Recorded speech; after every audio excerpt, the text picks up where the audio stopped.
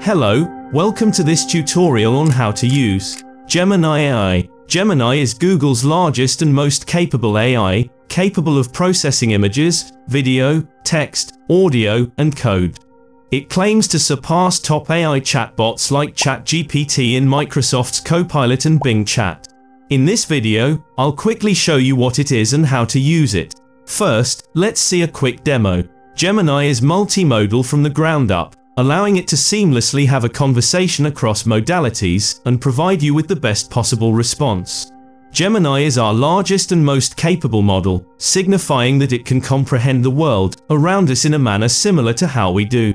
To learn more about it, let's visit DeepMind. Click Explore More on Google. What makes Gemini truly stand out is its multimodal reasoning, seamlessly operating across text, images, video, audio, and code. Google has developed 3 versions of Gemini, each with a distinct set of skills. The largest, Ultra, is designed to tackle complex tasks. By 2024, it will run on their cloud servers, and you'll be able to access the API in a manner similar to ChatGPT, most likely at a similar price point. The Pro mid-tier offering has been deployed to the Bar chatbot, and will continue rolling out to many more Google products in the coming months. The Nano version of Gemini is the smallest version that runs locally on devices, such as the Pixel 8 Pro smartphone. It powers features like AI capabilities for smartphone cameras, summarizing audio recordings, and offering suggested text responses on WhatsApp. Alright, let's get you set up so that you can start using this revolutionary technology. The very first step is to open your browser and type in bard.google.com.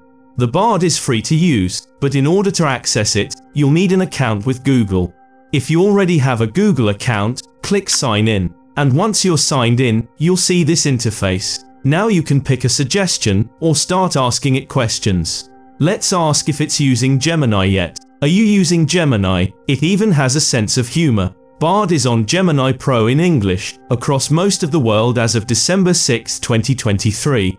One of the current strengths of Bard is its integration with other Google services.